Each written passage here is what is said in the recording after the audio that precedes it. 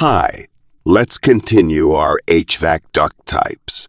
In the previous video, we discussed about different types of HVAC duct. Today, let's discuss difference between spiral and rectangular duct. Here, we can see both spiral and rectangular duct and how to calculate the area of both ducts. In rectangular duct, we have width and height in millimeters.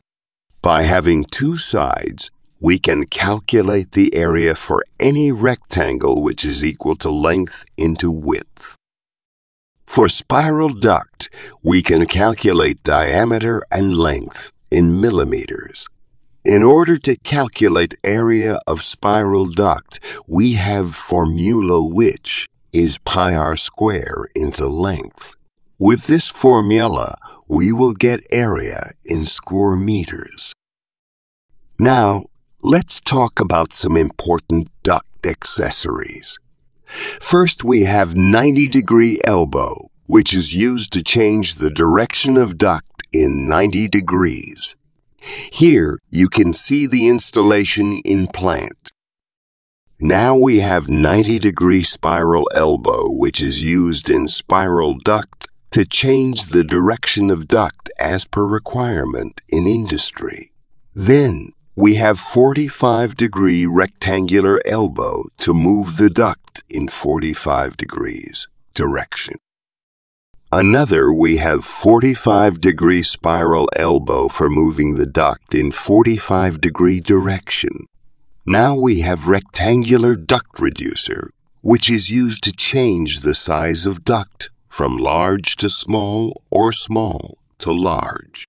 Same, we have reducer for spiral duct to change the size as per design and requirement. Another, we have rectangular to spiral piece, which is used to change the duct size from rectangular to spiral easily as per requirement. Then we have special duct called offset, which is used to pass the easily when there is any hindrance in plant or industry. Another, we have flexible duct.